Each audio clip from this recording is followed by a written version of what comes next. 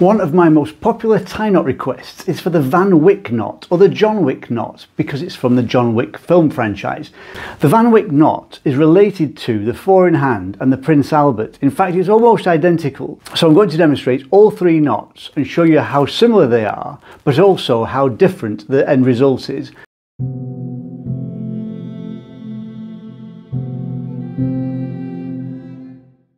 So if we start off with a simple 4-in-hand, that's normal length of tie, once over the front, all the way around, up the back and down the front. Now, as you notice, that's just one turn around the front, and that's your 4-in-hand. Simple schoolboy knot. Now,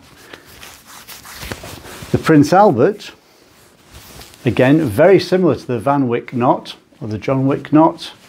Little bit longer blade. This time, instead of going once, we go 2 fingers across the knot and we're going twice around the front. But again, we are going to feed it down the back of both loops at the front. Now the reason we do that is when we tighten the blade by pulling it down and sliding it up, that gives us a knot that has both loops visible.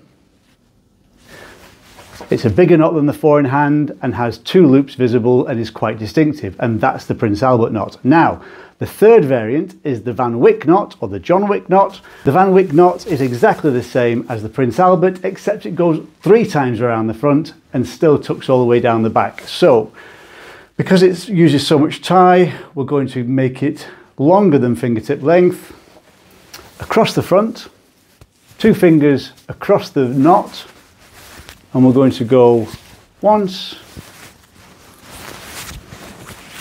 twice, 3 times a lady around the front, up the back,